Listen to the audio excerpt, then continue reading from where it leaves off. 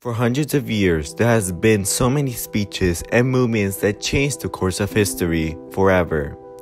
For example, I Have a Dream speech by Martin Luther King Jr. in August 28, 1963.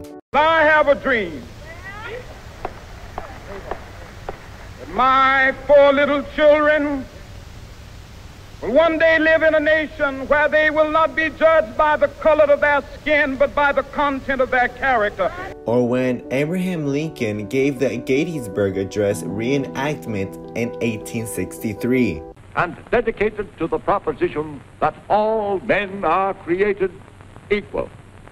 Or when Nixon and Raphael formed the bus boycott in 1955, where Martin Luther King held it. But there has been one that changed segregation in the whole country.